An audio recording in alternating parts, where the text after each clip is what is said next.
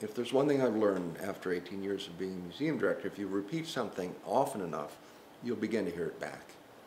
And this was a great success. It was an enormous feel-good moment and lots of staff took part in it. So it's, you know, the word liminality or liminoid experience is sort of like Woodstock. It changes you a little bit. Well, this was our little bitty Woodstock. It may sound kind of goofy to say this, but in fact, it was extraordinary in that room. It was really wonderful. And anybody who took part in this, and we had, what, 12? Something like that, staff at least. They're throughout the museum at all levels of the staff. And so that will ripple. I have no doubt about that.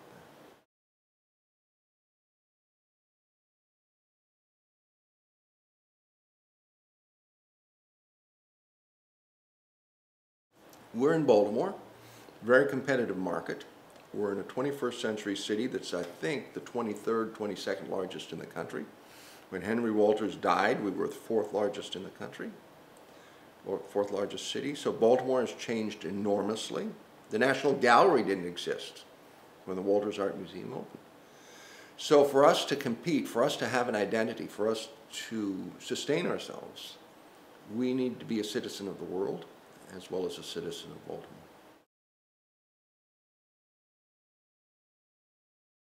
This notion of a hackathon came from one person, and this one person has been involved with the museum for as long almost as I have. And he said, you have something called art blooms, where people in various horticulture societies will come and arrange flowers in response to works of art. He said, you should have Art Bytes, B-Y-T-E-S, in order that you can invite technology folks in to respond to specific works of art. That's how it sort of began, and I thought this was the most wonderful idea I've ever heard. And then we got into the reality of it. Now, the intent of this was not to create ideas so much, but to engage an audience, namely a very vibrant technology creative community in Baltimore. So then we became acquainted with really the rules by which these people play. And the rules are rules that they set, and we do not. Well, a hackathon is an idea that it comes from sort of the tech sector of the world, where if I'm a programmer and I've come upon a problem that I can't solve all by myself, I will sort of aggregate the problem to my friends or my colleagues and say, please come help me do this. Let's define the problem. Let's work on possible solutions to it. And generally, this is done in a very rapid way. Because it's your friends are volunteering, or they're from out of town. So you say, you know, I need this problem solved by Monday. What are you doing Saturday and Sunday?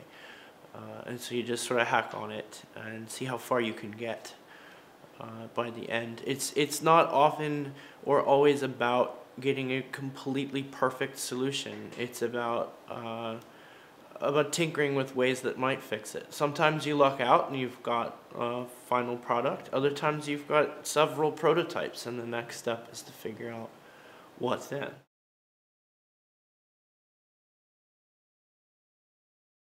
The way it took form was, in true hackathon fashion, it was, let's hurry up and do this. If we overthink it, we'll kill it. Very quickly now, let's reach out to the tech community locally and beyond to see if there's any interest.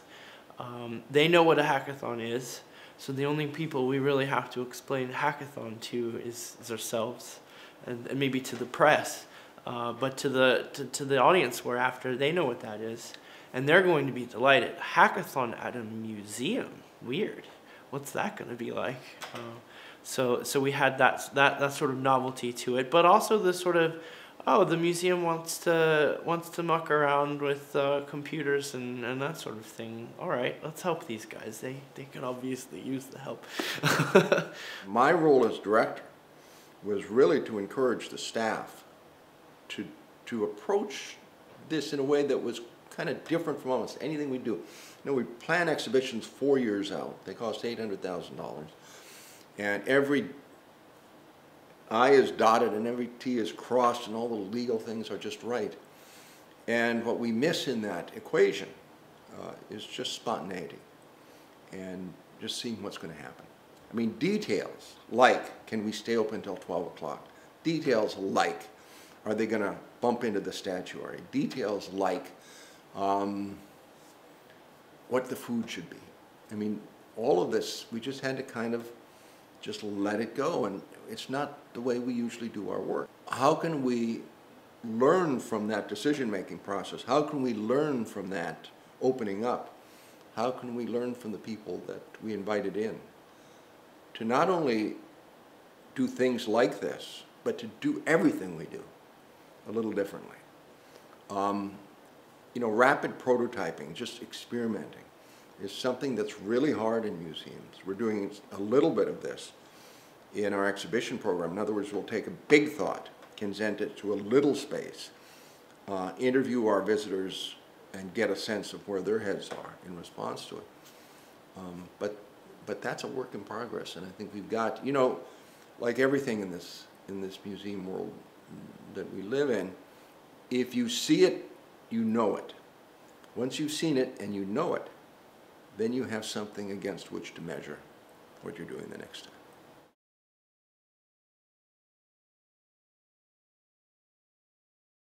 I thought the staff was kind of wonderful to watch because they were taking on the concerns that you'd think the director would have, namely the physical safety of the works of art, the tasking.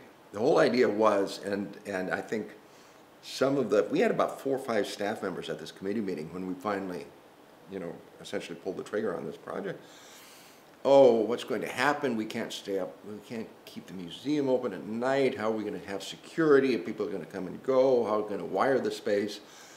But mostly it went sort of this way. Well, we should identify what needs solving. And, you know, I think it was pretty obvious once we thought about it a little bit. To get people that are that smart, to work that hard, to enter a kind of collegial competition, they have to decide what the ground rules are. We had to give that up. Well, I think there still is a pretty strong attitude, culture, point of view in the museum community that to give up is to abrogate your obligation to provide expertise. And of course, there are a lot of experts in museums. So what are they going to do? Do they become less experts? It was sort of funny to watch, or almost joyful to watch, actually. One of our really terrific curators advocating for the interpretation of a specific work of art to these tech folks. And they didn't want to do it. You know, that wasn't what they were there for. So you were right on the boundary between a very traditionalist but hugely creative curatorial voice and the new world. You know, and you wouldn't want to give up that territory. But how can you have them both?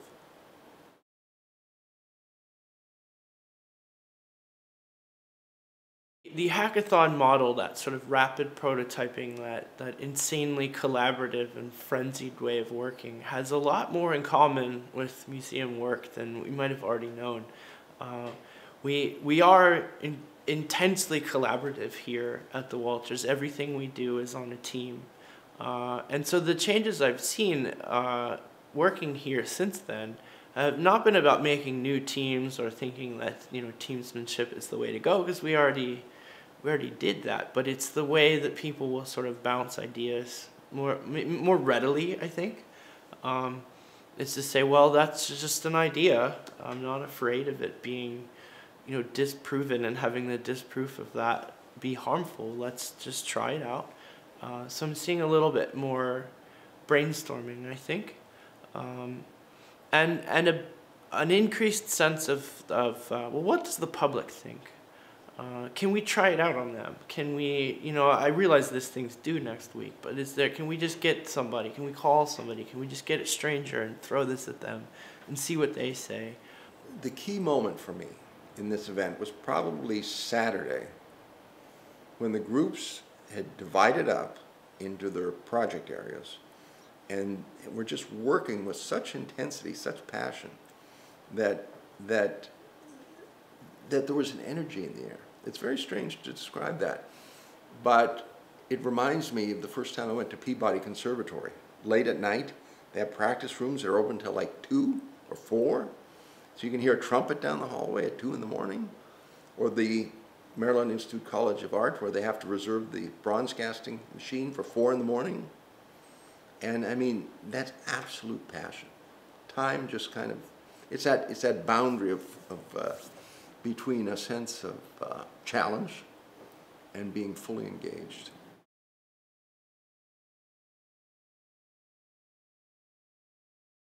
The one disappointment I had, and I'm not sure how to address it really, that if you begin with the basic premise that we're a public institution, that our public spaces are sort of like parks, that I would have wished that we could have done better at bringing more museum professionals from other places, or people that just love museums. But Baltimore, I don't think is so unusual that we exist in silos,